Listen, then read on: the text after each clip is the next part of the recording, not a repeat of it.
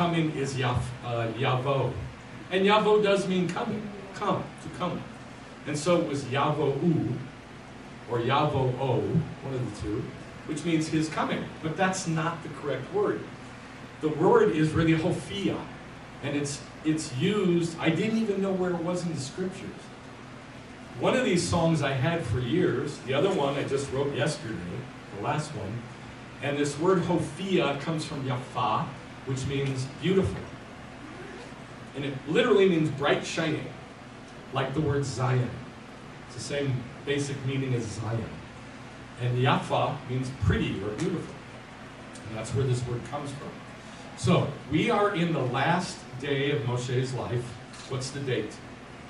September 20th. Nope, not today. Adar? What's the date? Adar? Adar what? 7th. Very good. Adar 7. It's the last day of Moshe's life, hours before he dies. And he sings them a song at the age of 120. And he teaches it to them. So they'll never forget it. And their generations after them will never forget it. So we're going to pick out, I believe, well, there's 2 slides. I believe we're going to look at 3 different parts of this long song, and that's it. It starts out, "Give ear, you heavens, and I will speak, and let the earth hear the words of my mouth." Now, that's a weird thing to say, because he calls the earth and the heavens, the heavens and the earth as his witnesses. 2 witnesses. You know, it says in the scriptures that you can be killed on the word of 1 witness, right? Right? No. I don't know. No. 2 or 3 witnesses. Yeah. You are correct. It says in Leviticus and Deuteronomy, you can't put somebody to death except by the word of 2 or 3 witnesses. Now, the whole purpose of this song is about the day of the Lord, the Birthpangs. And it says over and over in the song, in days to come, in the future, when you turn to idolatry, the heaven and the earth are going to remember what they heard in this song, and they're going to be the witnesses to, we'll get to that in a while, to be the judges. May my teaching drip as the rain, and my speech trickle as the dew, as droplets on the fresh grass, and as the showers on the vegetation. For I proclaim the name of Yehovah, ascribe greatness to our God, the rock that's Hatzur. His work is perfect, for all his ways are just, a God of faithfulness and without injustice. Now, I mean, he's, saying all this stuff that sounds good. And basically, he's getting ready to ream them. Now, he's done this 5 times before on the last day of his life. All of the book of Deuteronomy is on the last day of his life. And on the last day of his life, he reams them 5 times. This is the 5th. So, he always starts out, just jumps in and goes, "You rebels, you this, you that." Not this time. This time, he starts out by saying all this good stuff. It's wonderful, God is just, he's magnificent. And then he goes in and he really starts, to rebuke them. A God of faithfulness without injustice, righteous and just is he. And then he turns. They've acted corruptly against him. They're not his children for their defect, but a perverse and crooked generation. Is this what you do to the Lord, you foolish and unwise people? Those are harsh, harsh words. Is this how you treat Yehovah? Really hard. He's not your father who is he not your father who's purchased you? He has made you and established you. Remember the days of old. Now these words are really, they mean a lot to me because God himself spoke this to me. I learned in Judaism, this was like after I was a believer only a couple years, and I saw in the writings of the sages that God spoke in tongues at Mount Sinai, at Shavuot. I had never heard that from any Messianic rabbi or Messianic teacher or Messianic Jew, ever. And I was like, what? That can't be true. And so I tried to figure out, okay, the rabbis say that God spoke in the 70 languages. Where did they get this from? And nobody could answer my question. So I came across this verse. that says, ask your father. And I did. I asked God, what are they talking about? Where does this come from? I asked God. Ask your father and he'll tell you. And he did. And I felt like this was kind of tongue-in-cheek of God.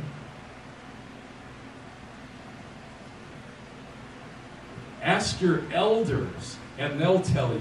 I did ask my elders. Nobody knew a thing about this. Nobody. And then I kept reading and it said, when the Most High gave the Gentiles their inheritance, he separated the sons of Adam. He set their boundaries, the boundaries of all the nations, according to the number of the sons of Israel. So I thought, well, that's 12. So why aren't there 12 nations, Gentiles? The rabbis say there's 70. Where did they get this from? And then I found it. It's in Exodus chapter 1. It says that all the people that came from Jacob came to Egypt. They were 70 in number. That's what it says. And that's what God was referring to here. He set, now listen to this. This is like, sets up the entire teaching for today. He set the boundaries of all the nations by what? What was the judge, the criteria of this boundaries? The number of Israel. Say it again. The number of Israel. The number of the sons of Israel. How many are the number of the sons of Israel? 70.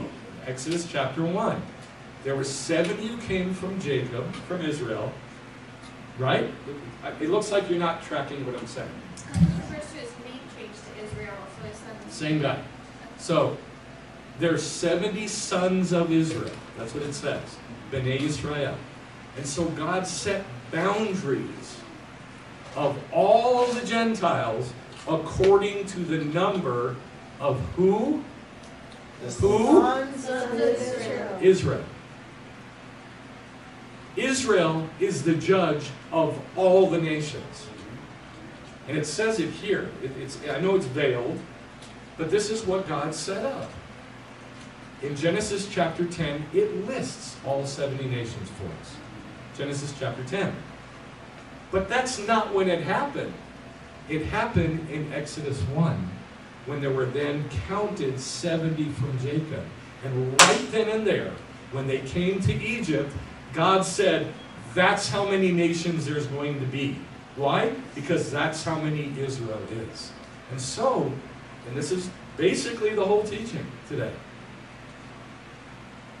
God's criteria, like his legal book, like a lawyer goes to legal books and they try to find like the precedent and the criteria for what to apply to this court case. Yes? Mm-hmm. Okay, the legal book is Israel. Israel, Israel, Israel, Israel, Israel, Israel. And if it's to and about and for Israel, it applies to the Gentiles. Therefore, how the Gentiles treat Israel is how God treats them. Does that make sense? Yeah. And this is not a small thing. It's not like, I will bless those who bless you. It's not that. That's the very, very tip of the iceberg. This is so much bigger. So much so that the entire criteria of what we know as the birth pangs, but what the church calls the tribulation, the entire criteria for it is all about Israel. That's why it's called in Hebrew, Hevle HaMashiach, the birth pangs of Messiah. Israel gives birth to the Messiah. It's all about Israel. And so this is very, very, very important. That God set up the boundaries of the peoples according to the number of sons of Israel. And God taught me this because I went to all the Messianic rabbis. These were my buddies. They were all my buddies. These are the people I grew up with. And I went to all of them and I asked them and nobody had an answer. You know, we don't know what we don't know. I didn't know either. And so God himself showed me. And then it says this, for the Lord's portion. What's a portion? A piece, but what kind of piece? Of something big. No, it's a portion that's assigned to you. Like if you're cooking steaks for everybody, and I say, I want a ribeye, and I want it to be 12 ounces. You don't then go to the grill and grab me a T-bone that's 5 ounces. It's a specific set-apart portion, yes? And it's assigned to each person. And that's, well, what's God's portion? What's his assigned piece? Israel. Israel. For the Lord's portion is his people. Jacob is the allotment of his inheritance, of God's inheritance. So God has an inheritance, not just us, not just Israel. What's God's inheritance? These people that treat him like garbage. That's God's inheritance.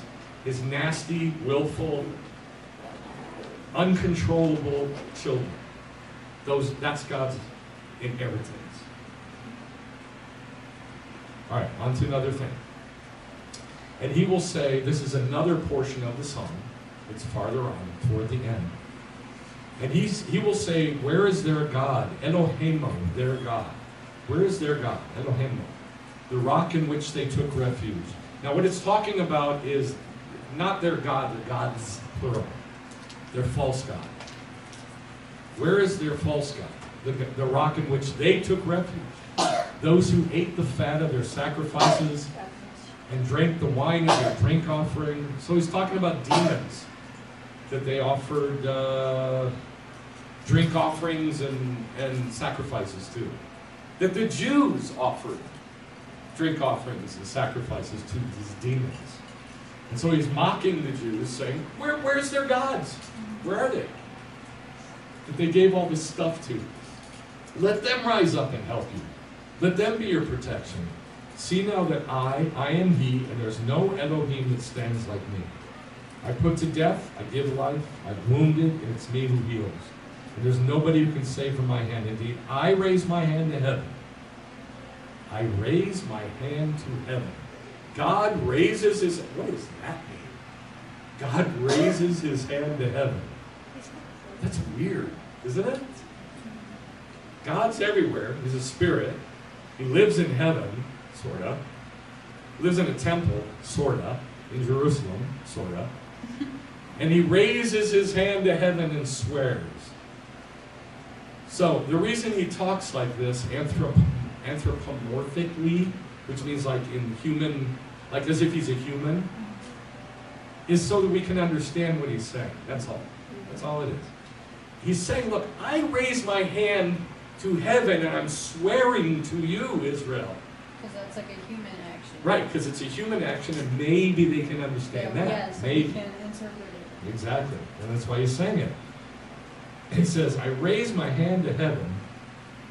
So what he's going to say here is extremely, extremely important. He's making an oath to himself that cannot be broken. And guess what it's about? Israel. The birth pangs. It's all about the birth pangs. Isn't that weird? The one thing, and by the way, he never does this anywhere else. He never says, I raise my hand to heaven and I swear. He never does that anywhere else. And it's only about the birth pangs. And he says this, so that's why it's so important, in my view.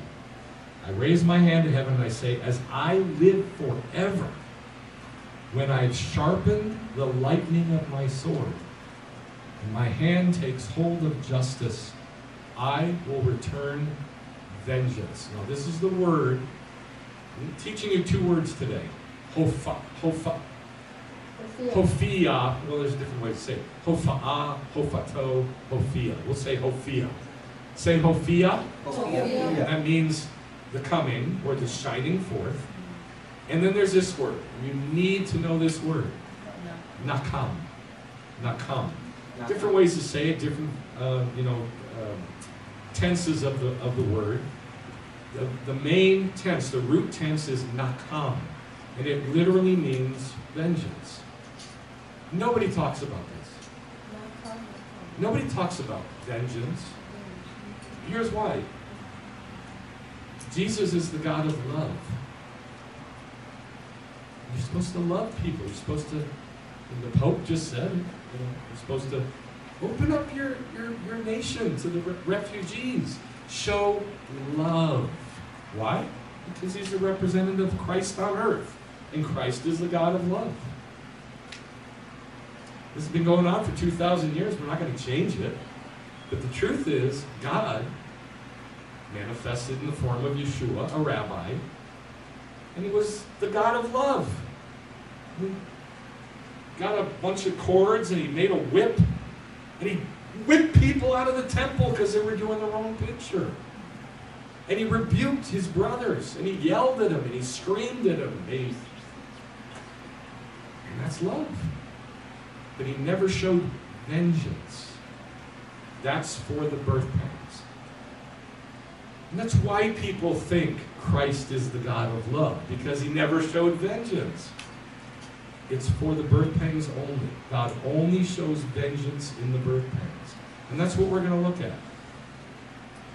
So this word, nakah, here, he says, I swear by me living forever that I am going to bring nakah. That's what he's saying. It's the only time he ever did it. Think about that. The only time he swore by himself. He's going to show vengeance on my enemies and finish those who hate me. I will make my arrows drunk with blood, and my sword will devour flesh, with the blood of the slain and the captives from the long-haired leaders of the enemy. Rejoice, you nations, with his people, for the blood of his servants, for the blood of his servants.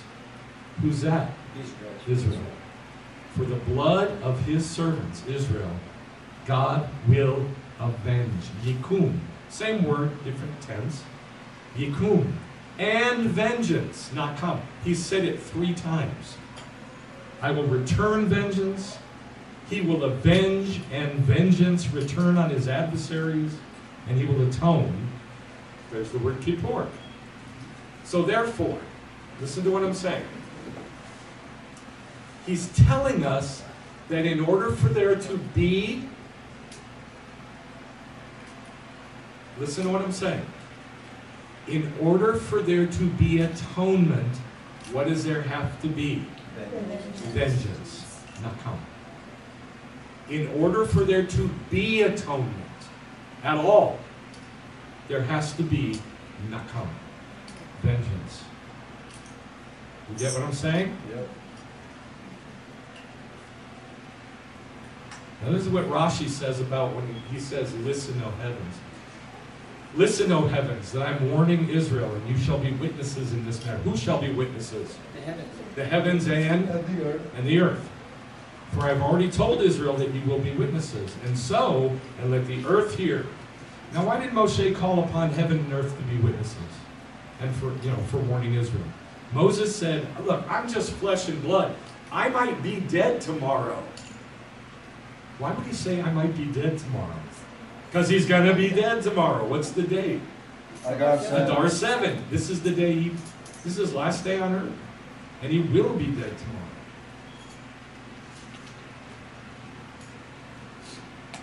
I'm just flesh and blood. Tomorrow I die. If Israel says we never accepted the covenant, who's going to come and refute them? I'm not going to be around to do that. Therefore, he called upon heaven and earth as witnesses for Israel, witnesses that endure. Furthermore, if they, Israel, act meritoriously, the witnesses come and reward them.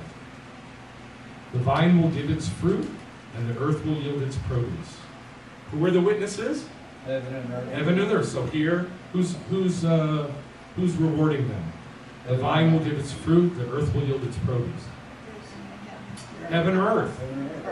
Earth. It says earth. The earth will yield its produce. And the heavens will give their due. There's the other witness. That's from Zechariah 8. And if Israel acts sinfully, the hand of the witnesses will be first upon them to punishment, to inflict punishment.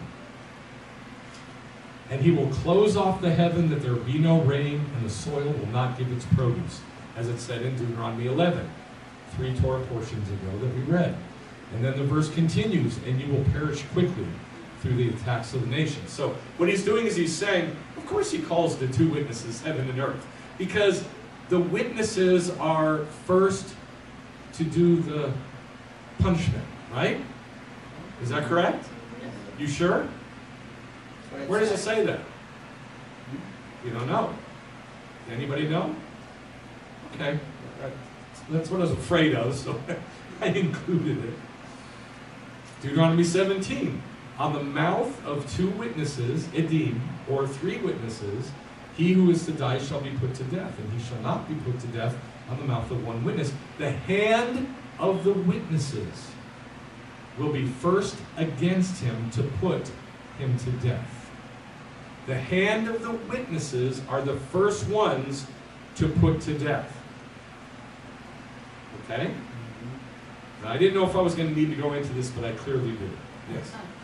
So, I'm going a little bit further, but the witnesses, heaven and earth, they're like the 2 witnesses, like Moses and Elijah. Yes, they're like the 2 witnesses, Moshe and Eliyahu, Moses and Elijah, Moses which is the being Moses earth. and the prophets. Right.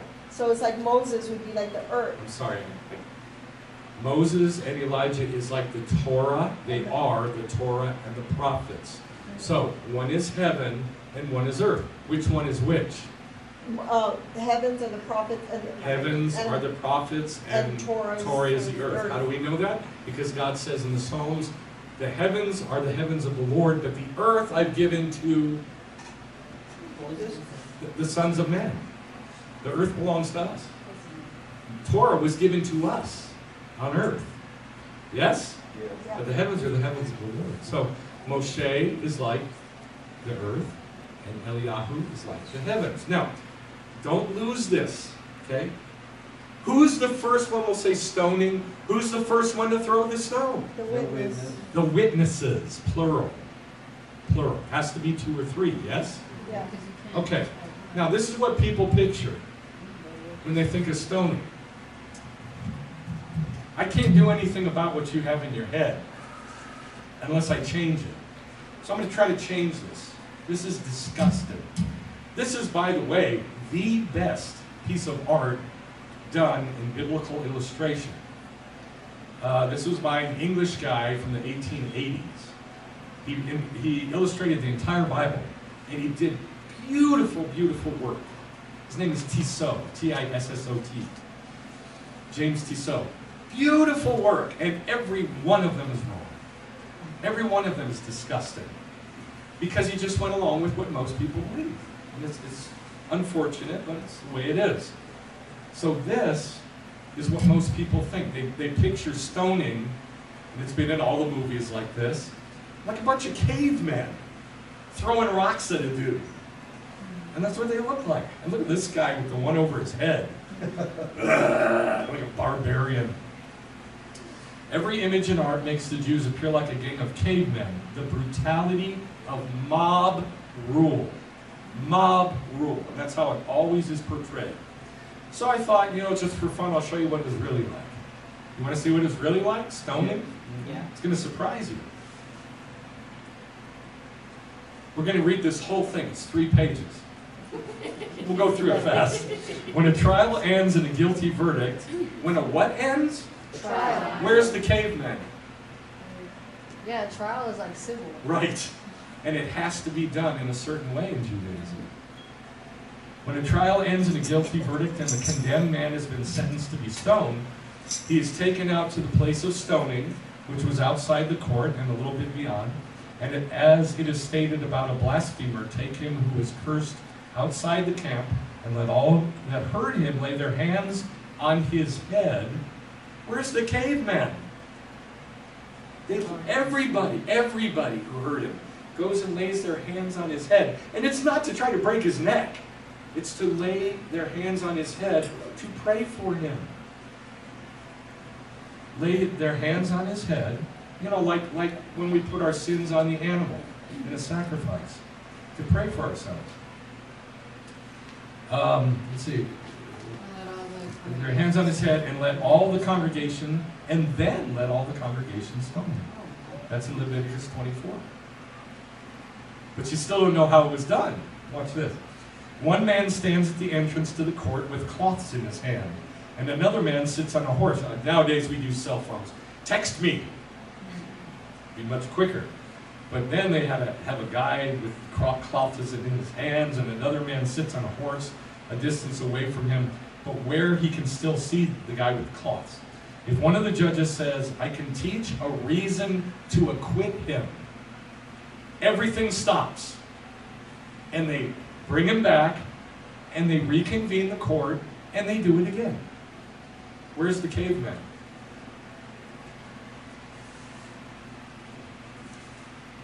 I can teach a reason to acquit him. The man with the cloths waves at them as a signal to the man on the horse. The horse races off after the court agents who are leading the condemned to his execution. He stops them. They wait until the court determines if the arguments have merit. Even if the condemned man says, you know what, I can teach a reason why I'm innocent. They do the same thing. They bring the guy back, they reconvene, they find out if he has merit, even up to 5 or 6 times. While they're taking him back out, he may think, you know what, the Torah says this, guys, and then they bring him back, and they do it again. Oh, wait a minute, I forgot this. They bring him back, because they're seeking for a way to restore. There's no mob rule, ever, in Judaism. They're seeking for a way to restore. He stops them, they wait until the court determines if the argument has substance. Even if the condemned man says, I can teach a reason to acquit him, he's returned to the courthouse even 4 or 5 times, provided that there is substance to his words. If he's returned to the court and judges find a reason to acquit, they release him immediately. Done. But if they don't find a reason to acquit, he goes out to be stoned. And a crier goes before him and publicly proclaims, making it public so everybody knows. There's no mob rule here. So-and-so, son of so-and-so, is going out to be stoned because he committed such and such a transgression. And so-and-so and so-and-so are his witnesses. So now they're made public. That's so good. Isn't that cool? Yeah. Because they're going to be the first ones to stone him. You can't accuse somebody hiding behind. Right. You have to face your accuser. It's got to be all public and open. All right. Anybody who knows of a reason to acquit him, come forward and teach it on his behalf. Teach it. Scripture on his behalf. You can't just like say stuff. You can't just say something. You have to teach it from Judaism. I think this is amazing. I'd love to do an illustration of this. I can picture it in my head. Good. When the condemned man is at a distance of about 10 cubits, that's about 15 feet, from the place of stoning, they say to him, confess your transgressions. So now he says it openly in front of everybody. I did this, I did that. As the way of all who are being executed is to confess. For whoever confesses and regrets his transgression, he has a portion in the world to come. What are they trying to do? Save him. You know that scripture that says, Shaul says, I prayed for the destruction of his flesh so he could be saved in the day of the Lord? This is what he's talking about. This is from Judaism. This is how Judaism worked, and he's quoting that. You always seek a way to save. Always. Not necessarily save the flesh, but save the person. Save their soul. And that's what's going on here. For whoever confesses and regrets his transgression has a portion in the world to come. For so we find with regard to Achan, it's in Joshua 7, that Joshua said, but my son, please give glory to Yehovah, God of Israel, and make confession to him. And the next verse states, and Achan answered Joshua and said, indeed I have sinned against Yehovah, God of Israel, and like this and like that have I done. And from where is it derived that Achan's confession achieved atonement for him? It is stated, and Joshua said, why have you brought trouble on us? The Lord will trouble you. When? This day. This day, not that day. Not in that day. Not in the future. You troubled us now, you receive trouble now.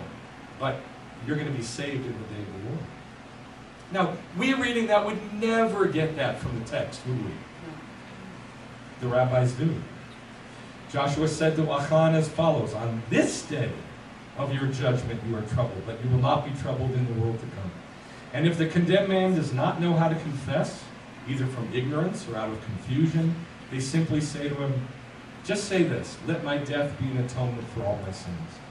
Rabbi Yehuda says if the condemned man knows that he's convicted by the testimony of conspiring witnesses, in other words, he's not guilty, but some witnesses got together and made it look like he's guilty, but in fact he's innocent, he says, let my death be an atonement for all my sins except for this, because I didn't do it. The sages who disagreed with Rabbi Yehuda said to him, if so, every person who's being executed will just say that.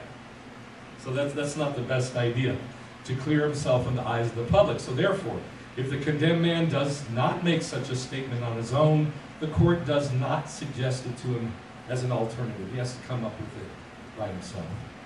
When the condemned man is at a distance of 4 cubits, it's about 7 feet, 6 feet, from the place of stoning, they take off his clothes. They cover a man's genitals in the front, and a woman is covered both in front and in back. This is what Rabbi Yehuda said, but the rabbis say a man is stoned naked, wearing just that cloth covering. But a woman is not stoned naked, she's stoned while clothed. The place of stoning from which the condemned man is pushed to his death is a platform twice the height of an ordinary man that's about 12 feet tall. 10 to 12 feet tall. This is 8 feet, the ceiling. So, 12 feet's pretty tall. It's a platform, 12 feet tall, something like that. And he is made to stand at the edge of the platform. And then one of the witnesses who testified against him. How many witnesses are there? 2 or 3. One of the witnesses who testified against him pushes him down by the hips. I got a little confused here. So that he falls face up onto the ground. So in other words, if I'm the witness and the condemned guy is standing, he's facing me. Yeah. And I push him and he goes into the, falls off the platform, falls backward onto his back. Why? Which way is he facing? Heaven. Right. He's facing heaven. So, in other words, the judgment comes from where? Heaven. It's rocks. Right? Stoning. It's rocks. But he's looking up at heaven. And so the judgment is coming from heaven. Yes? Couldn't it also be that sometimes they could die twice? I don't want to go there. That's not bad, actually. He falls face up onto the ground. If he turned over onto his chest when he was falling with his face downward, the witness then has to go down and flip him over so he's facing heaven. And if he dies, where is the mob rule here? Where's the caveman? Throwing rocks like an abominable snowman or something. A lot of patience going on. Yes, it's a lot of Very patience. specific. Very specific and very precise. If he dies, thank you. If he dies through falling to the ground, so he could die just from the fall, the obligation to stone the transgressor is fulfilled. Already done. And if the condemned man does not die from his fall, the second witness takes the stone that has been prepared for this task. And unfortunately, that's how big the stone was. Unfortunately, that's accurate. The painting is so completely inaccurate. But see the guy with the big stone over his head? That's the stone he's talking about. That's like that thing right there. Yeah, it's big. And it's the only thing that's accurate in this horrible painting. The only thing. The size of that stone. I mean, look at the condemned down at the bottom, trying to cover his It head, doesn't look like that. looking down to the earth. Everything's wrong. Everything. So it says, if the condemned man doesn't die from his fall, the second witness takes the stone that has been prepared for this task and places or casts it onto his chest. Yeah. Let's do Yeah, mind you, they're like 10, 12 feet up.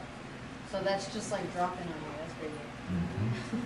And if he dies with the casting of this first stone, the obligation to stone the transgressor is fulfilled. And if he doesn't die with the casting of this stone, which has happened, then his stoning is completed by all the other Jewish people. That is, by all the people who assembled for the execution. As it is stated, the hand of the witness shall be first to put him to death, and then the hand of all the people. Yeah, because you see in like the movies and stuff, they're always like screaming and shouting and like eager to like kill this guy. Mob and rule. stuff. Mob rule. This is the way of the Gentiles. I'm sorry to tell you, but it is. Mob rule is the way of the Gentiles. It was never, it is never, it never will be the way of Israel or the Jew. So, I want to go back to our initial idea. Give ear, you heavens, and I will speak. Let the earth hear the words of my mouth. Those are the two witnesses, heaven and earth. Yes? Yeah. And heaven and earth will be the ones to do what? Define. To bless or to curse Israel. Yes? Yeah. All right, they're the first ones that they put their hand first to the job.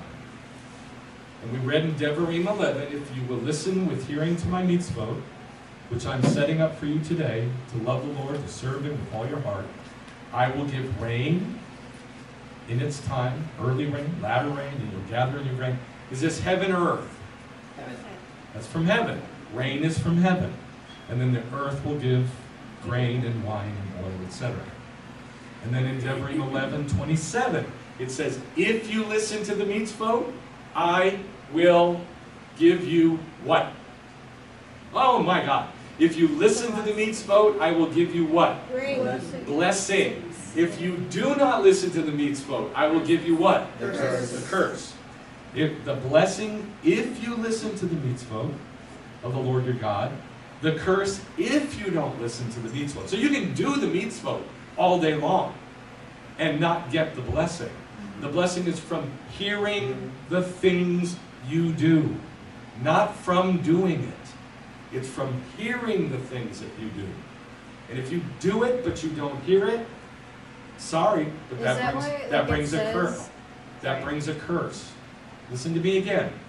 You can do the Jewish stuff all day long, but if you don't hear the Jewish stuff, unfortunately, it brings the curse of the law. And it puts you in bondage. Is that why like it says, I can't quote like exactly, but it says like the people, they'll cry out and be like, oh, but like we healed people in your name and we did all the good We're works. coming to that. Yeah. That's I figured. That's at the end of the teaching. Very good though. You're tracking properly. All right. So, and then in Leviticus 26, we saw 3 or 4 Torah portions ago. Leviticus 26 says, I will make your heavens like iron, and I will make your earth like bronze. The heaven and the earth are the witnesses. So he's saying, if you don't listen to the mitzvot, I'll make the heavens like iron. That's one of the witnesses. And I'll make the earth, the other witness, like bronze. But then he flips it in Deuteronomy 28 and says the same thing, only he flips it. And he says, the heaven which is over your head will be like bronze, and the earth will be like iron. But it's still the same. They will be iron and bronze, the earth and the heaven. Your two witnesses. All right? And we looked in that. We saw that in Daniel that it said that the big giant statue had a head of gold. Who was that? Babylon. Come on, stay with me. Who was the head of gold? Babylon. Babylon. Who was the chest and iron, the chest and arms of silver? Medo-Persia. Who was the belly and loins of bronze? Greece. Greece. So Greece is Hellenism. And that's bronze. And then what were the legs made out of? Iron. Iron. And that's Rome. Rome. All right? So the two witnesses that are first to judge or first to bless, but only blessing if you listen to the mitzvot. And this curse comes if you don't listen to the mitzvot. So he's saying, and he said over and over and over, this is all review from the last few weeks, if you listen to the mitzvot, you get what? Blessing. Blessing. If you don't listen to the mitzvot, you get what? Curse. The curse. Who's the first one to give the curse? The witnesses. And the witnesses are the heaven and the earth, and they are now iron and bronze, which is, or bronze and iron, which is Greece and Rome. They're the witnesses for the curse. Does that make sense? And they're the first one to put their hand to the judgment. Did you follow that? Okay. That's it. All right. I thought you had a question. I do. Mike, you were describing the armor. Is that the... There's no armor. You said the... No, it's a statue. The head is gold, Oh, Daniel. like it's made out of gold, the whole head.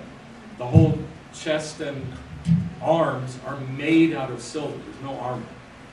It's a naked statue.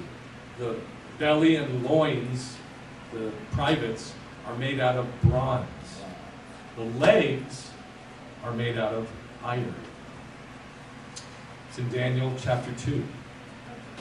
All right, so if we listen to the mitzvot speak, the two edim, the two witnesses, heaven and earth, will give to us. What will they give to us? Blessing. The blessing. If we don't listen to the mitzvot, Curse. the curse, and they'll be the first to punish. Did you follow that? Yes. Okay, yes. You says the curse, the witnesses will punish, but you put them in parentheses, Hellenism and Edom. Does that mean the punishment will be through them? Yes, the punishment will be through Hellenism, the Greco-Roman Empire, That's still alive today. which is still in existence today. It never stopped. In fact, it's getting stronger now, and stronger every day, until the birthpangs. So here's what Rashi says. We want to look at this again. Furthermore, if they, Israel, act meritoriously, in other words, if they listen to the mitzvot, yes, Yes. the witnesses will come and reward them. The vine will give its fruit, the earth will give its produce, and the heavens will give their due.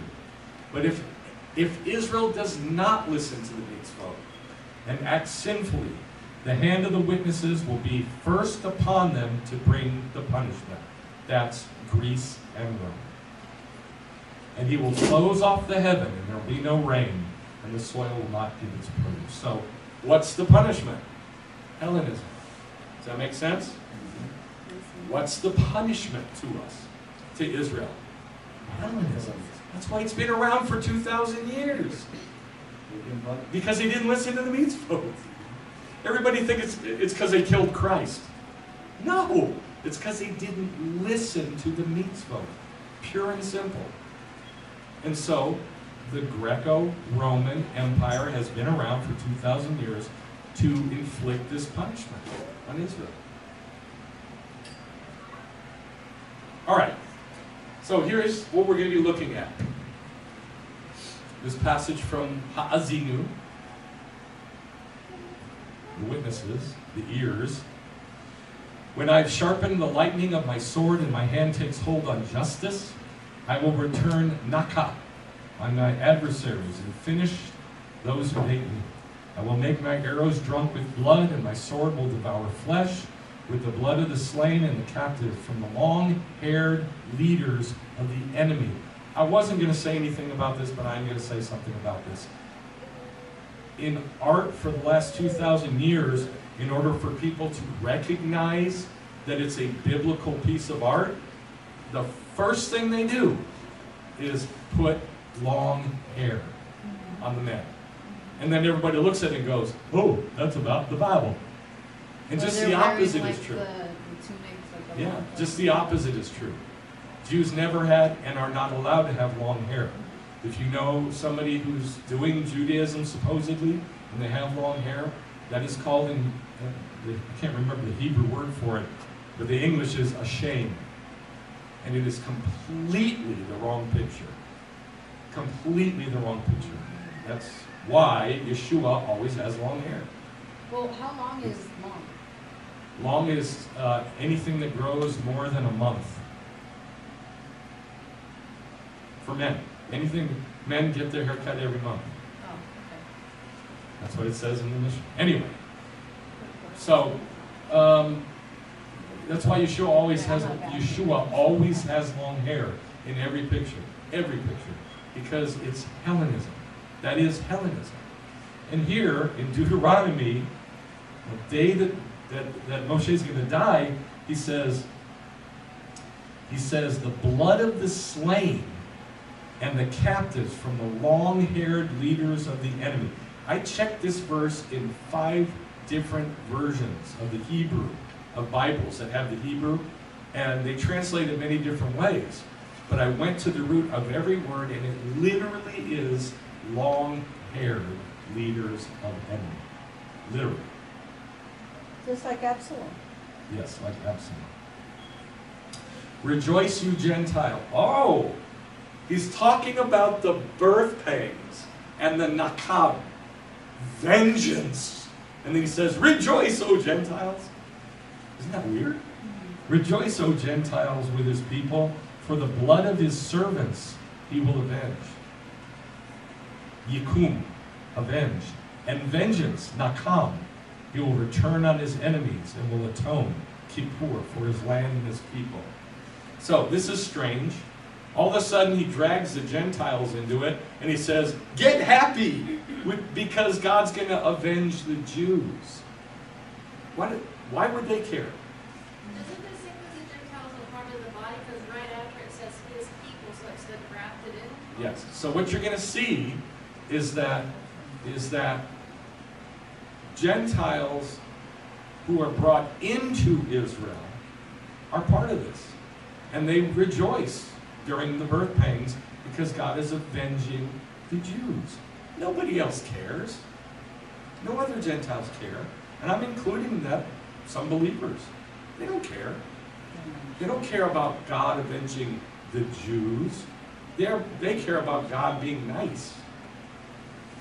But the truth is, and I'll say it again, it's the only time in the Bible where God raised his hand and swore by the fact that he lives forever that he's going to bring vengeance. That's what he swore. Nobody wants that. Now, the word Nakam means to revenge. And that's how they say it in Israel, by the way. Are you going to revenge him? That's how they say it. What are we going to do? Revenge somebody? We don't say that. We say, are we going to, how do we say it? Are we going to take vengeance, I think is what we say. They don't say that in Israel. They say, are you going to venge? Are you going to vengeance somebody? Are you going to revenge somebody? And that's really the proper way to say it. To revenge, to take vengeance, to avenge oneself, to be angry or punished. So here's the whole trick. God's allowed to do that. We're not. Ever. Ever, ever, ever allowed to take vengeance on anybody. We're not allowed to revenge anybody. Not only that, and I hate to read this verse because I hate it, we're not even allowed to bear a grudge against somebody. Anybody. Leviticus 19, do not, or either that or just don't believe the Torah. Just don't believe the Torah. And just do what everybody does. But the Torah says, lo tikom, and there's that word, nakum. Lo tikom, no vengeance, nor bear a grudge against the sons of your people. Now, I know what you're thinking. Yeah, that doesn't say Gentiles. I can bear a grudge against Gentiles. Well, then it says, you shall love your neighbor as yourself. So, sorry, that's out too. They're also people. They're also people. That's right. They're also your neighbor, whether you want them to be or not. And so God touches every base here. He says, no vengeance ever from you. That is not Israel's way. But it's also not Israel's way to bear a grudge against anybody. And that's harder. That's way harder. Way harder. And I know. We don't even need to say anything about it. Everybody does it. Everybody has trouble with bearing a grudge. So, After that, he's nice enough to tell us, as if we didn't know, I am the Lord. You know, he has to tack that on the end of there. So, okay. So, how does God judge for revenge? And this is really the name of the teaching. How does God judge? And we read about it. When God set the boundaries of the nations, he set them according to what? The sons of Israel. What are the number of the sons of Israel? 70. So that's why he made 70 nations, because he sets, let's say it again, the boundaries, the limits of the Gentiles according to the Jews.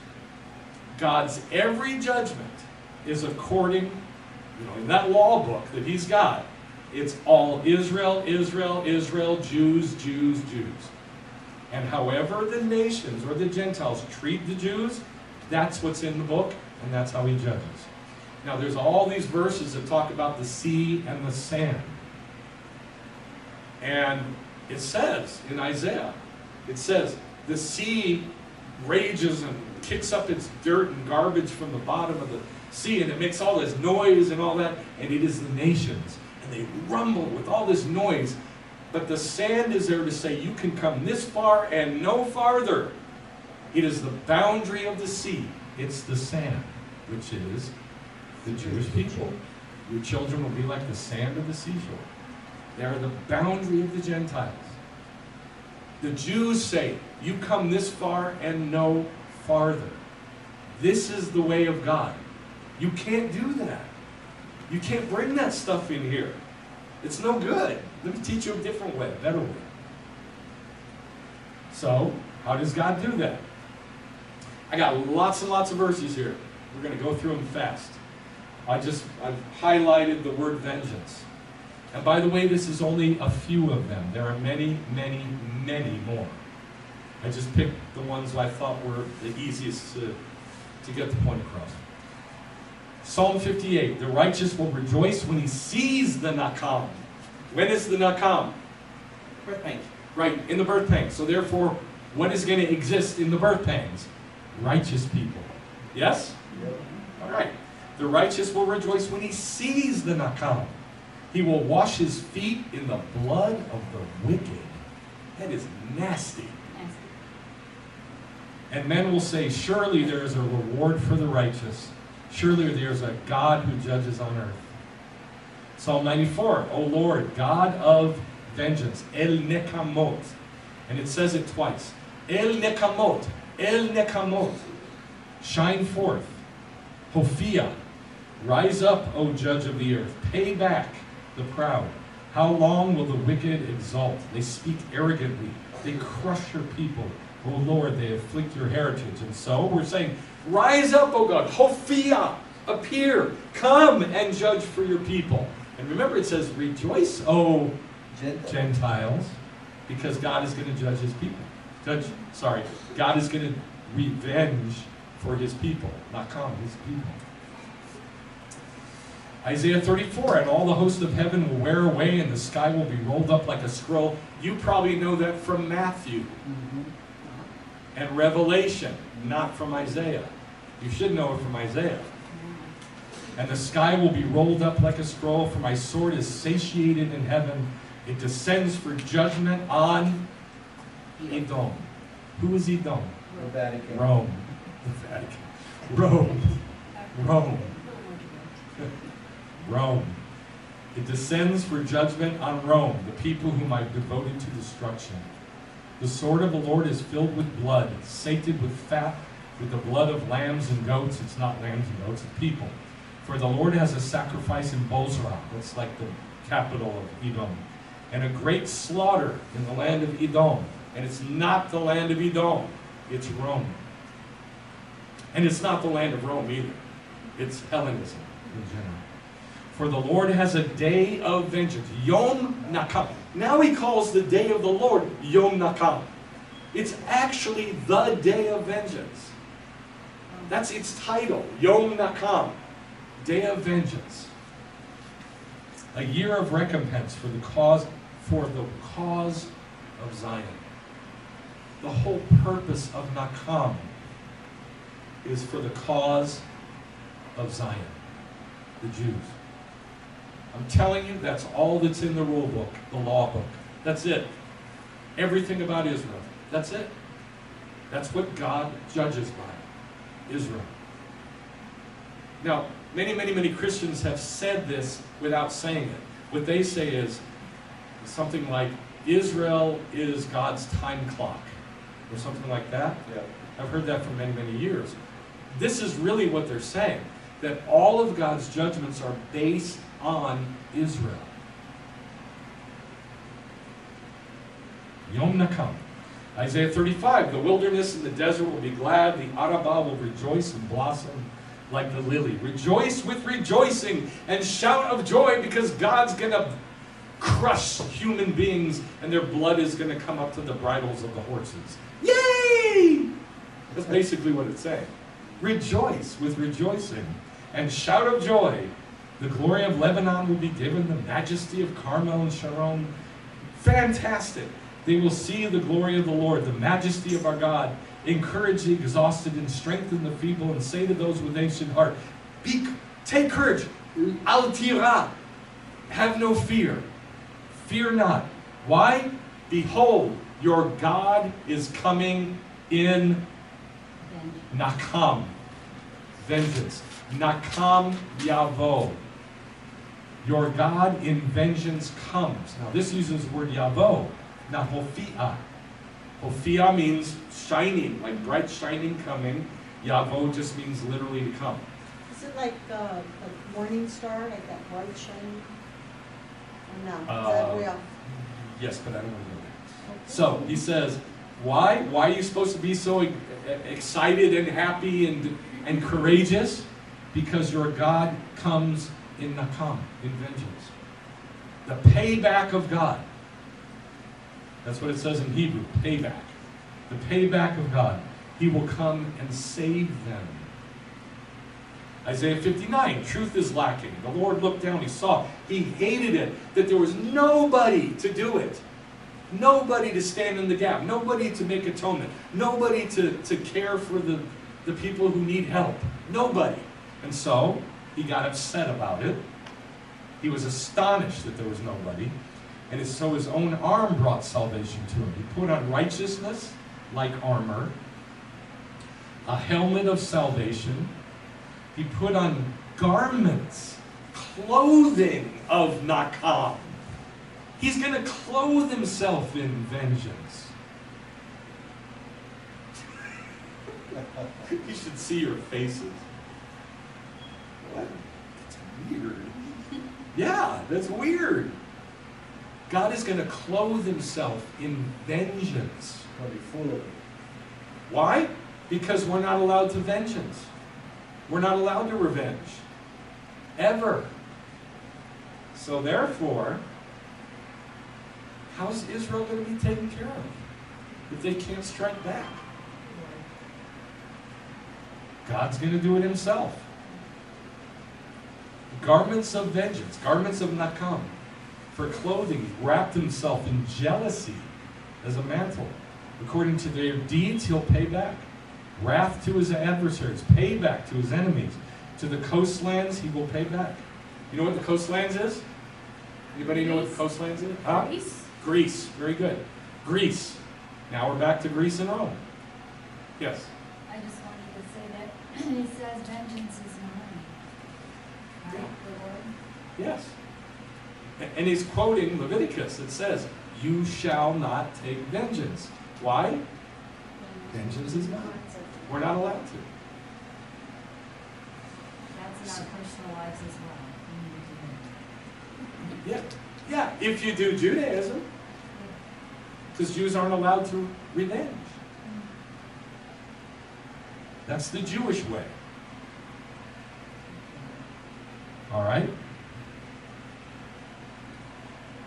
I want to read that again. To the coastlands he will pay back. What's the coastlands? Greece. Or Rome. Again, we're back to, he's going to pay back Hellenism or Edom. For he will come like a rushing stream which the wind of the Lord drives. A redeemer will come to Zion. Everybody loves that verse.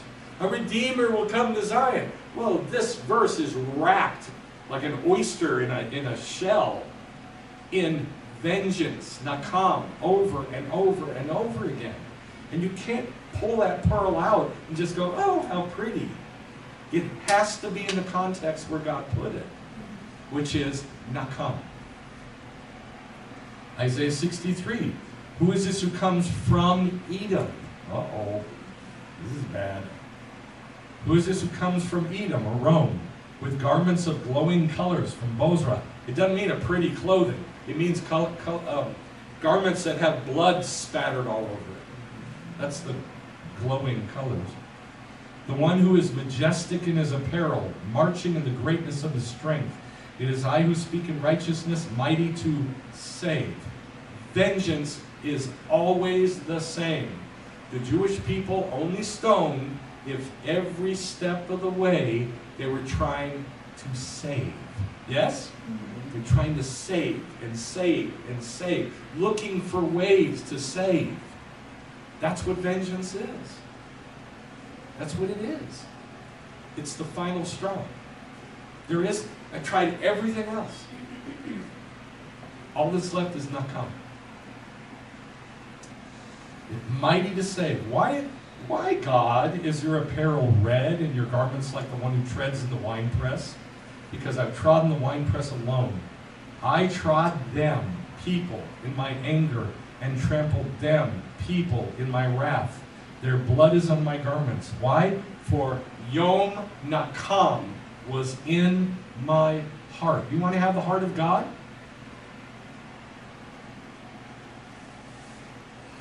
Think about that. Do you want to have the heart of God? Yes. That's what's in God's heart. His love for Israel and Nakam for those who hurt Israel. Yom Nakam, the day of vengeance, was in my heart. Think about that. Yes? Is it too far a stretch to say that in our process of getting to know God by Judaism in our heart, we get to know it a little bit more in a concrete way through our children and our spouse because it's like a picture of that? You know what the question was, is it's too far a stretch to say that we'll get to know God better as we're trying to do Judaism, learning through our children and our spouse. Like saying, the way... Hold on. I'm going to answer you. You're wrong. I thought you were going to say, if we get our minds on the birthpangs. That's what I thought you were going to say. That's where you should have gone. God's heart is... The birthpangs are in God's heart. Why? Why are the birthpangs in God's heart? Why? Listen to you, baby. Because he loves Israel. That's all that's in the law book. Israel, Israel, Israel, Israel. You want to get to know God?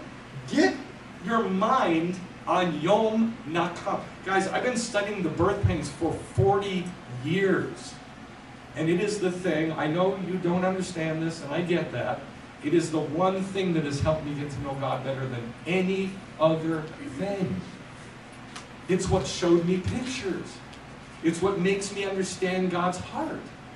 Is Yom Nakam, the day of vengeance. I know it sounds upside down and backwards. You know, God is love. Yes, God is love, and in his heart is Yom Nakam. That makes perfect sense, though. Like, Well, that's because you're a Jew. like obviously, like if you love somebody or at least something or someone You're gonna be that much, passionate. like obviously. Yeah, if you know, love somebody, you're going to be passionate, and you're going to be jealous, and don't you touch my wife. Yeah. That's what I was talking about. Well, you didn't say As that. I was trying to, you stopped me. I was trying to expand. Saying is the way you feel about your children, and someone comes against them, or your spouse, you love them so deeply. No, you're not jealous for your children, you're jealous for your spouse. And it's not, that's the only thing that would apply. God says it is that the how do you say jealousy? Kina. That the kina comes up in him during the day of the Lord, right? The birth pangs. The jealousy comes up in him for Israel, for his bride Israel. Period. So I wouldn't go with children. I'd just go with jealousy for a spouse. But I'm telling you, this is the one thing I mean, if I had to find one kernel of that could help you to understand how to get to know God much faster, it's like fast tracking, getting to know what he thinks and what he feels. It's Yom Nakam. I know it sounds backwards, but this is the way it is. Yes? There is a true story in a movie that was made. It's called Plan A. Josh, come here. Aw. It's just too much. Get over here. So you're in the camera. Hi, everybody. Quit complaining and get in That's the camera. I was just going to say there's a movie out right now, and it's a true story, and it's called Plan A.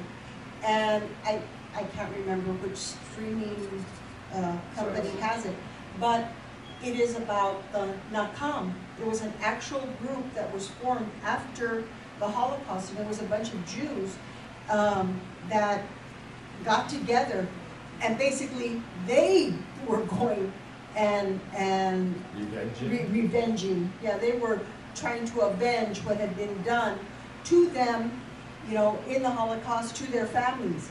And I mean, it's incredibly sad because obviously they take it upon themselves to do this instead of waiting on God. But I thought that was really interesting because their group was called Nakam. Okay. Yeah, I mean, I just All was right. like, how interesting. I am so glad you brought that up. Timing. Because in the day of the Lord, it is going to be the Jews who do not come. And I'm going to show you that. They were a little ahead of the game, but that's okay. We're not There's a allowed to picture. do Nakam. It was a picture.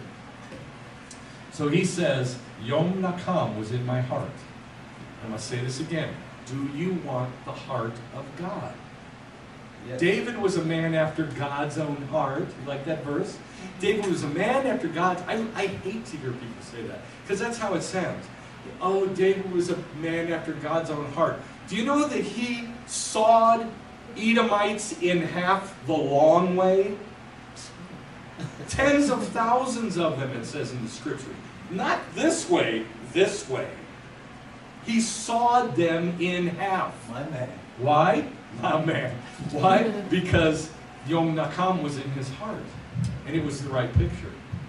Because they always like act like you have to love like even all the people that are That's- doing all the bad that's things what I and said stuff. in the It's like, beginning. well, because it says love your neighbor, and it's like, no. All right, so I want you to really think about this.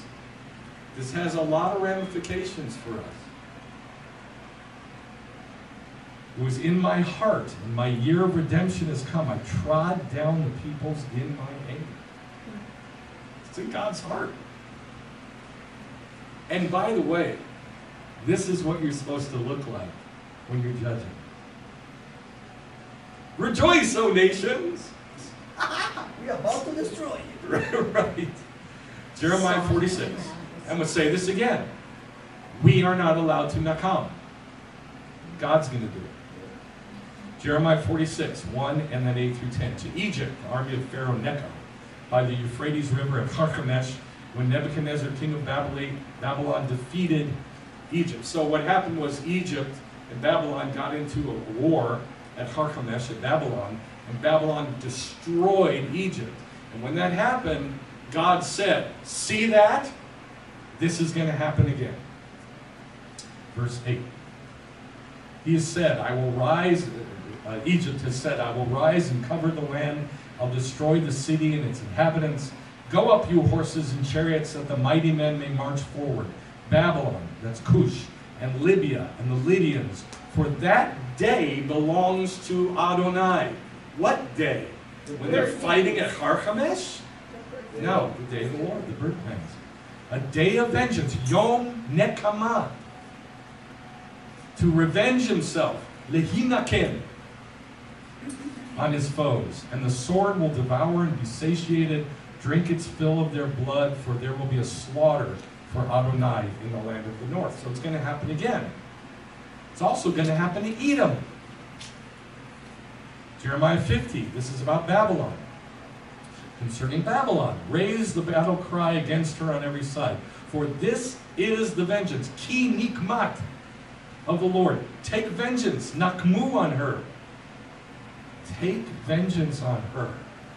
Well, that sounds like it's going to be people doing it, doesn't it? Like God is talking, and God says, take vengeance on her. Who? It's got to be people. Take vengeance on her.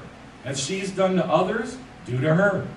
Put all her young bulls to the sword, let them go down to the slaughter. For their day has come, the time of their punishment.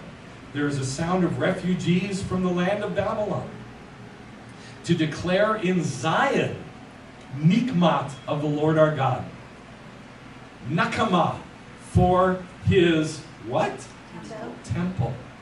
I'm telling you, all that's in the law book is Israel and Judaism, and therefore the temple. Who was the one who destroyed the temple? Babylon. And Edom. And Rome. All right, Ezekiel 25. Look at all the words for vengeance and revenge that are in this passage. Because Edom has acted against, now it's against Edom. Rome. Because Rome has acted against the house of Judah by vengeance revenging. Binkom Nakam. Who did the vengeance here? Who did the vengeance here? Oh, you got lost.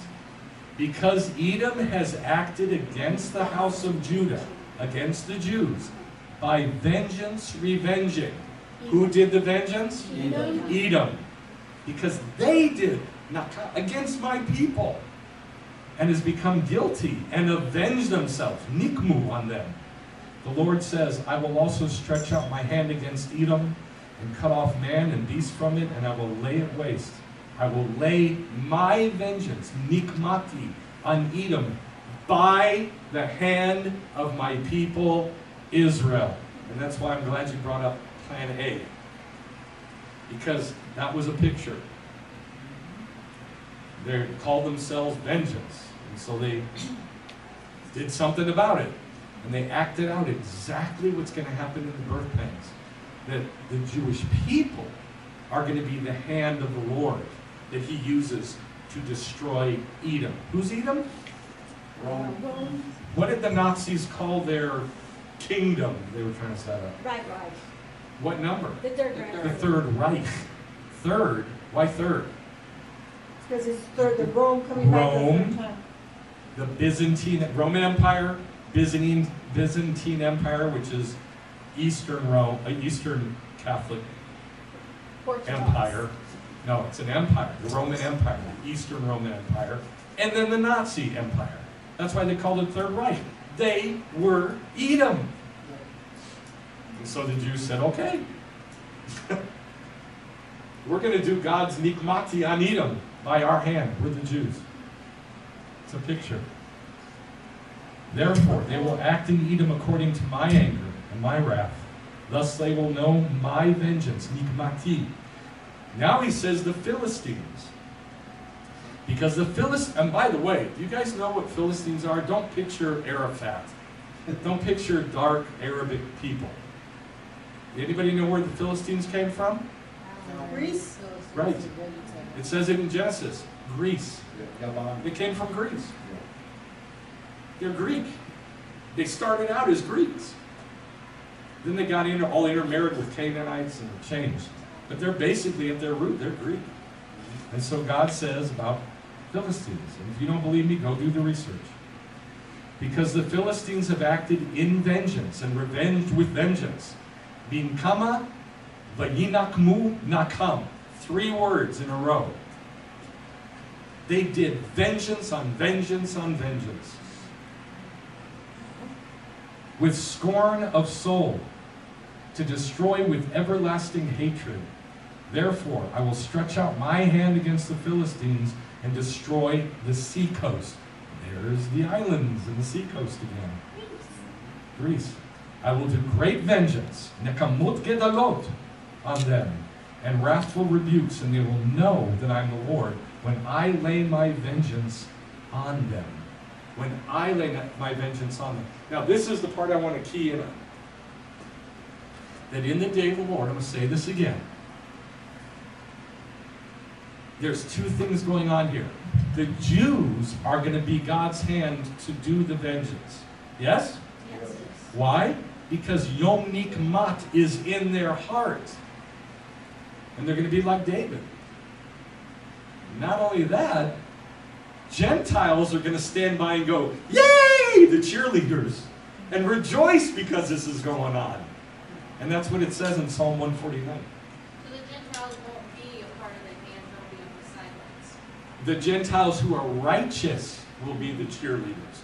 The Gentiles who have hurt Israel and got themselves in the law book, they're going to receive the Nakam. Praise the Lord. Sing to the Lord a new song. Yay! Praise in the congregation of the godly ones. Let Israel be glad in his maker. The sons of Zion rejoice in their king. Let them praise his name with dancing. Does this sound like anything having to do with Nakam? Not yet. Dancing and sing praises to him with timbrel and lyre. Why? Because the Lord takes pleasure in his people. Let the high praises of God be in their mouth and a two-edged sword in their hand. Oh, we just took a left turn on that one. Dancing with a sword in their hand. Why? To lay vengeance on the nations, on the Gentiles. Nekamot. Praise the Lord, dance, sing, have fun, use the guitar and congas and have fun and have a party with a sword in your hand to lay vengeance, my vengeance, God's vengeance on the Gentiles. Punishment on the peoples, to put on them the judgment written. Written. This is an honor for all his godly ones. Praise the Lord! Isn't that bizarre? So I'm going to say this again. You need to get Yom Nikmat in your heart and in your head. So that becomes your focus. And it will show you what the love of God is. It'll take your fear away. It'll get you focused on what he's focused on. That's his focus. It's not bringing the gospel of Christ to the nations. It's the Yom Nikmat, the day of vengeance. That puts everything in right perspective. Then the understanding comes of Jews, Gentiles, the body of Messiah, and Hellenism, Judaism, and everything falls into place. Real clean, real neat. But without that understanding, it's always going to be a jumble in your head. It's never going to be clear. This is what clears it up.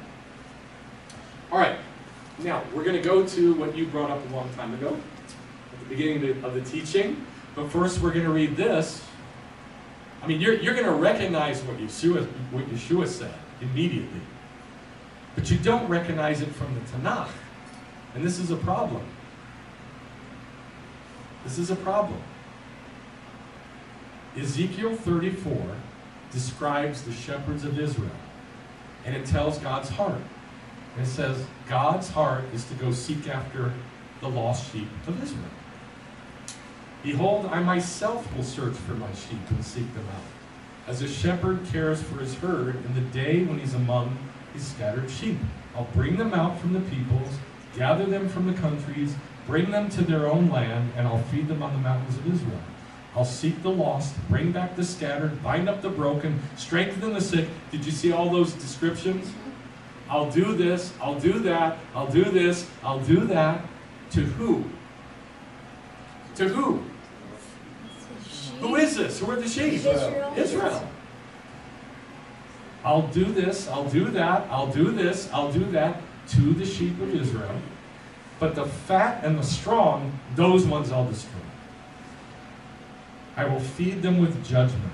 As for you, my flock, behold, I will judge between one sheep and another sheep, and between the rams and the male goats. So now we have a judgment of sheep and goats. I know you recognize that, because it's the words of Christ in red. That you recognize. This you don't recognize. This is what you should recognize. So he says, I'll judge between the sheep and the goats. But he says the judgment is, I will do this, I will do this, I will do this, and I'll do this for my people Israel. Is it too slight a thing for you that you should feed the good in the good pasture, that you must tread down with your feet the rest of the pasture?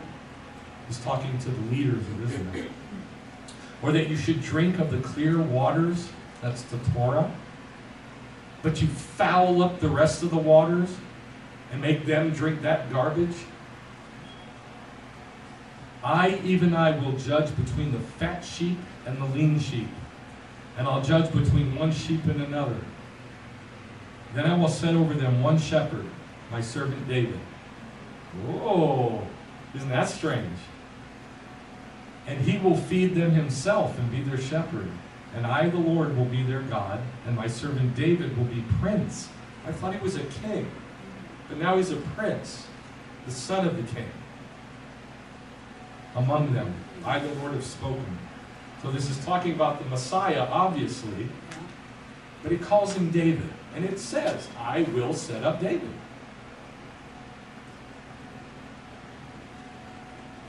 So, obviously, we're not to judge for revenge, right?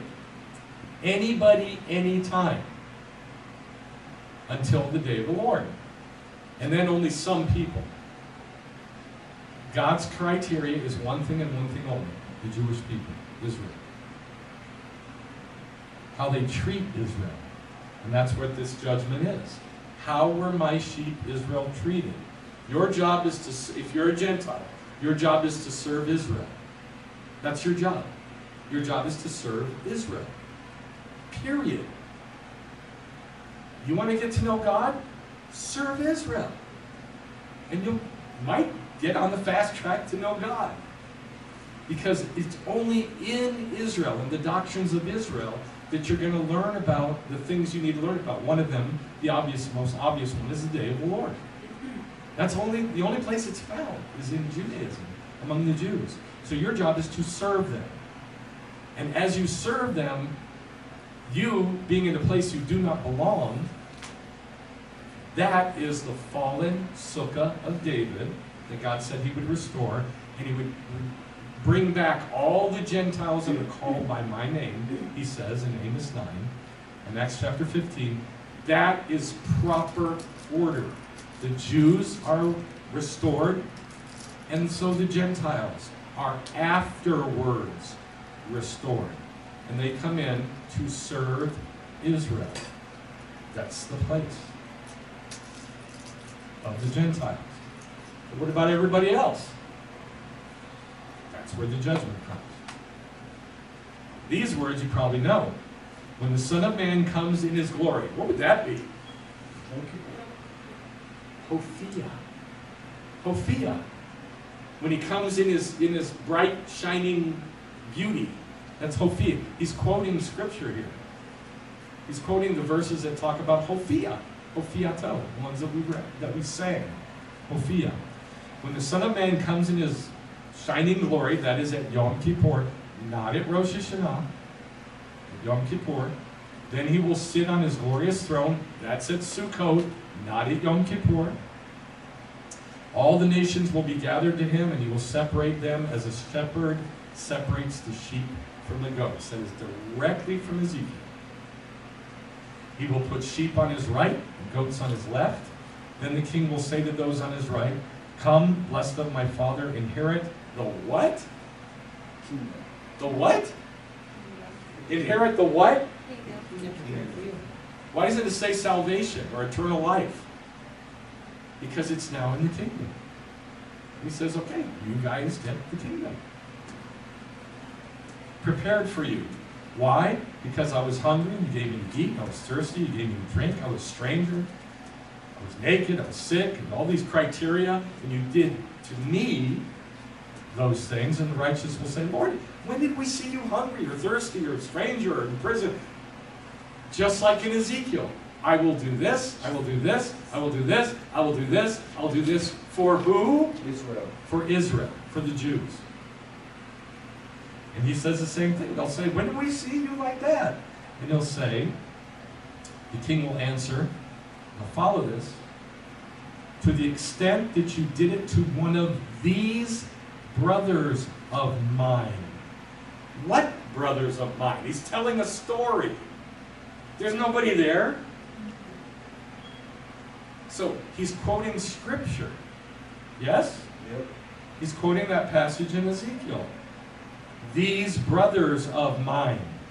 Here. Who are these brothers of mine? What do they look like? Jews. Sheep. The lost sheep of the house of Israel. The Jews. Those are his brothers. I've heard this quoted so many times in churches and stuff, teachings on the radio and whatnot, and they always make it sound like care for those who can't care for themselves. That has nothing to do with this. This is about Israel and the Jews, period. And how you treat Israel and the Jews, period, is written in the books. And that's how God judges, period. There are no other criteria. To the extent that you did it to one of these brothers of mine, my brothers, the Jews, you did it to me. Then he'll say to those on his left, get out of here. Get out of here.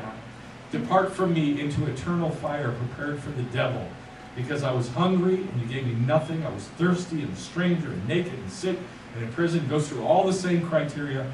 Then they'll answer, when did we see you hungry or naked or thirsty or in prison? Same criteria. And he says, to the same thing. To the extent that you did it to the least of these, my brothers, the Jews. You did it to me. You did it to God. To the extent that you treat the Jews, that's how you treat God. And it's that simple. Only it's almost impossible to get that into your heart because of the culture we live in. I'm going to say it again. To the extent that you treat the Jews is to the extent that you treat God. And there's no way around it. And then those ones will go away into eternal Nakam. Nakam olam. Into eternal Nakam. Or at least during the Birthpangs. So now you have punishment as makat instead of vengeance? This is in the New Testament. You have the words punishment the way they This are? is in the New Testament. I don't know what it is, but I know in the scriptures, in the Tanakh, that what he's quoting here is Nakam, because I just showed them all to you. So I don't know how this is translated in the New Testament in Hebrew, and I don't care, because we looked at the verses, so I know what he's saying. And what he said was, those who treat the Jews badly, what do they get? Nakam. And so that's what he says here. These will go away into Nakam olam. But the righteous into Chai olam, eternal life. All right. I've tried to make this as clear as I can. I tried to cut it short. I tried. But I want you to think about one major thing. If you're a Gentile, your job is to serve Israel. And remember, we looked at it on Rosh Hashanah. The word is serve, servant, eved, and it is the most important thing you can do on this planet, is to serve the Jewish people.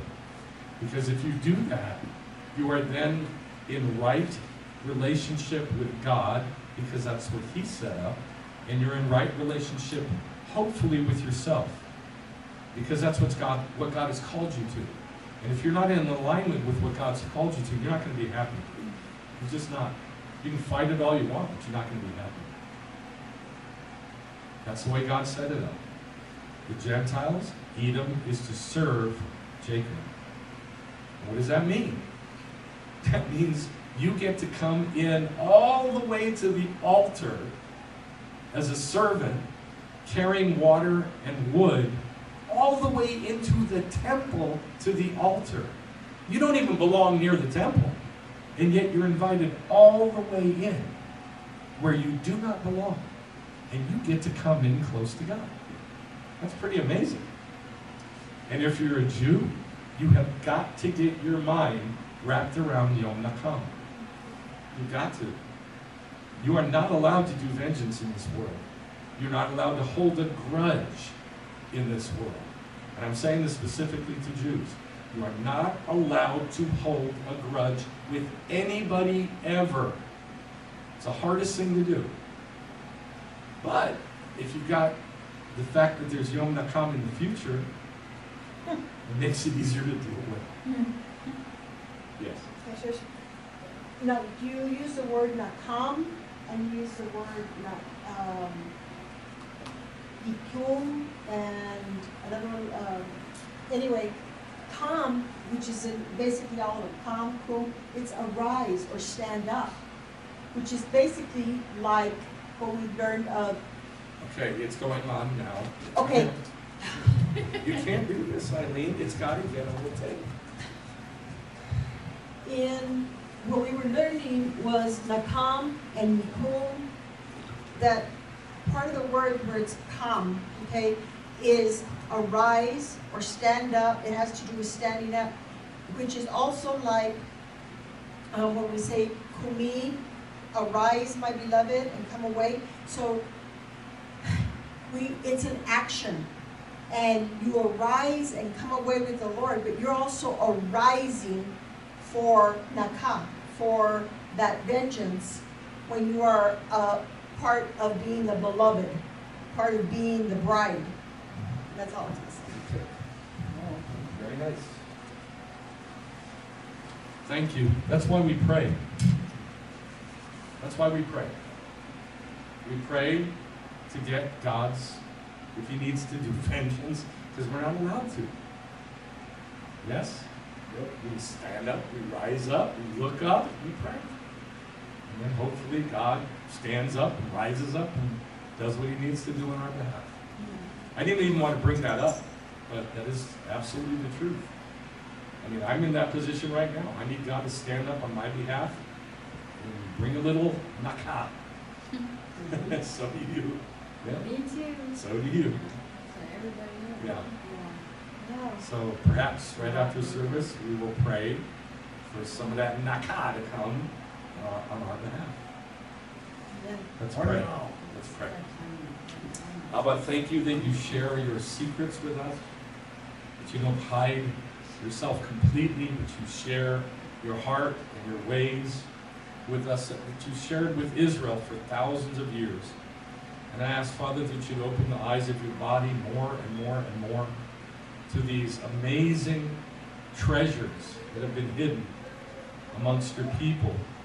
I ask, Father, that you would show us by your Spirit how things work for us, so we don't have to go on what we've been told and what we've been taught, what we've heard our whole life, which is just silliness. I ask, Father, that you teach us your way so we can know a better way. In the name of Yeshua. Amen. Shabbat Shalom. Let's stand for the Aleinu. Aleinu, yes, Let's do sir. the Aleinu. Let's do the Aleinu.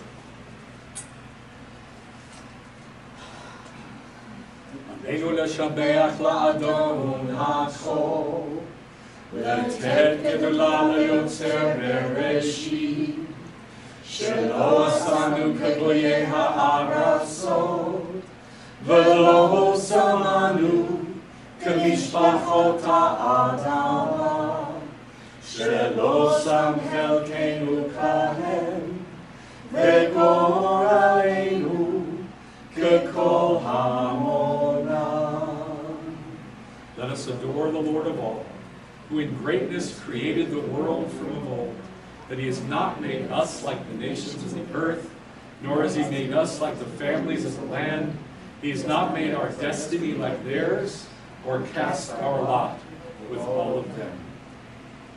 Va'anachnu korim, u'mishtachavim u'modim, lifnei melech, malachei hamlachim, hakadosh baruch hu.